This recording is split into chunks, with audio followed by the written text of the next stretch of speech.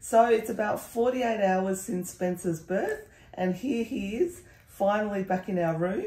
So he's been in special care nursery since his birth because his sugars did drop quite drastically after he was born, and he did suffer some hypothermia too, but we're very grateful now he's back in our room. He's doing really well. We're just so happy and proud to have him, and yeah, he's just, I really genuinely feel like I've won the lottery.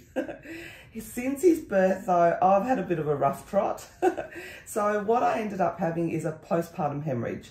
So it was probably sometime in the afternoon, early evening, I started to lose a lot of blood, which was more than usual.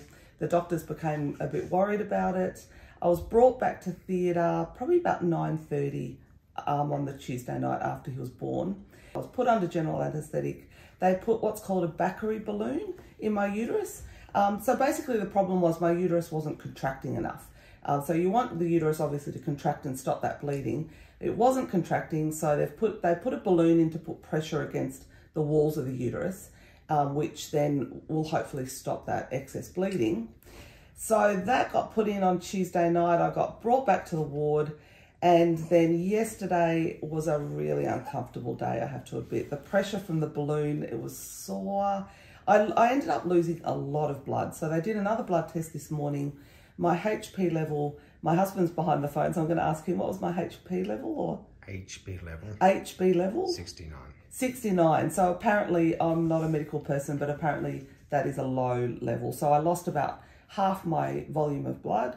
So that's why I'm really pale too. And yesterday I did feel like I was crashing, particularly in the afternoon. I've just had a day of pain. I've got a IV, well, I had an IV running, but it has to run again because I'm going to get a blood transfusion today again. I got given 2 units of blood on the Tuesday night. And so yeah, yesterday was a really rough day. I felt really sore. I still have a catheter in. I had another tube in, which has finally been taken out, thankfully, draining blood away. So yesterday was probably the hardest day post-birth.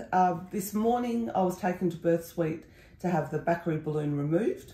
And that didn't hurt at all, actually. Having the balloon taken out was fine. However, after that, there were some blood clots near my cervix, and getting those removed really did feel very uncomfortable. It was done with a speculum, and there was sort of some scraping out, and that felt really sore and sensitive. So I've got to admit, I just sort of reached that pain threshold where it's like, I just don't want any more needles, please. Like, my body feels like it's been through a lot.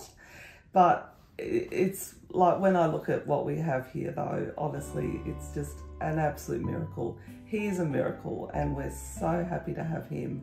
And yeah, he's just amazing. So I'm getting another blood transfusion this morning. I'm still fasting. When they took out the Bakri balloon, I was asked to fast this morning just in case there's more bleeding and I have to be taken back to theatre. But it doesn't look like that's happening, so I'll be able to have some hot food very soon. Getting another blood transfusion. He's now in our room, so I think it's just on the up and up from here.